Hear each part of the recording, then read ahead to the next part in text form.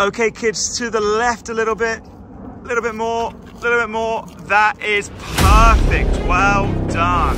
The problem with a lot of real-world testing these days is it's so watered down to remove any risks involved.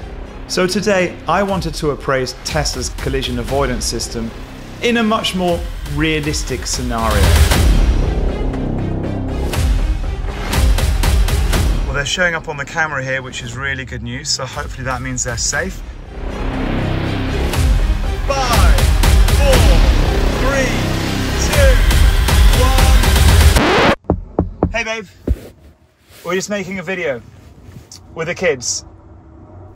Well, plan A got shut down pretty quick, but luckily we do have a plan B.